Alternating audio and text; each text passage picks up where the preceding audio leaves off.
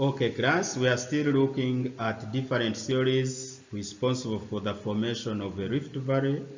Remember, we have covered tensional forces theory, compressional forces theory, and differential uplift theory. So let us look at relative sinking theory.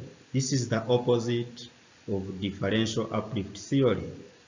Here what happens, the central block, the central part of the Earth's crust sinks faster than the side blocks, and this leaves a depression at the center called the rift valley. If you check on this diagram, these central blocks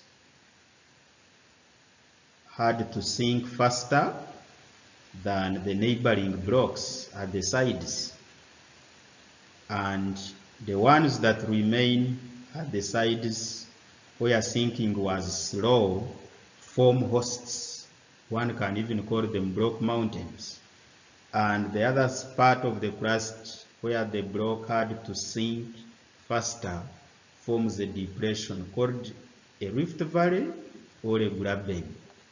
Some books call them the same. Grabens and rift valleys most of the times are called the same because they are formed in the same way. Then crustal separation theory.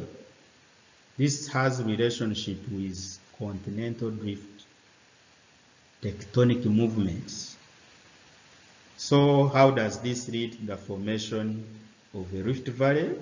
It comes as a result of convection currents from hot spots that rise vertically and horizontally, and this breaks or forces the crust, especially the central block, to sink.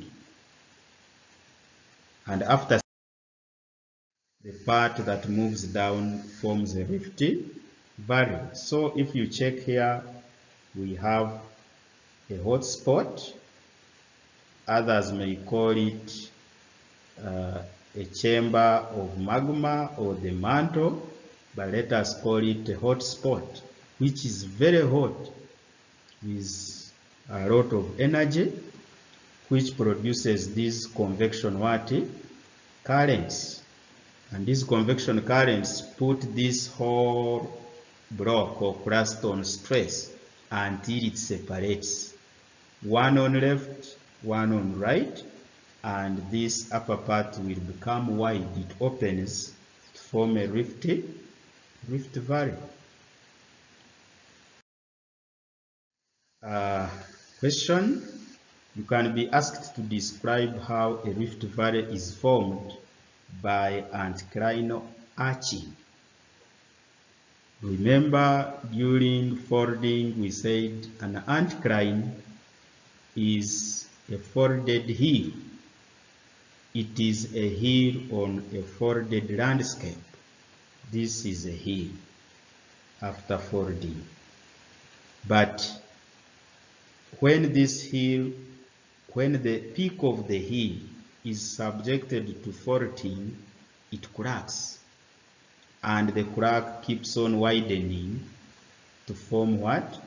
To form a rift valley. It is formed when strong compression forced the anticline to crack, and after continuous cracking, continuous compression and cracking led to the widening of the gap, forming a rift valley. Thank you.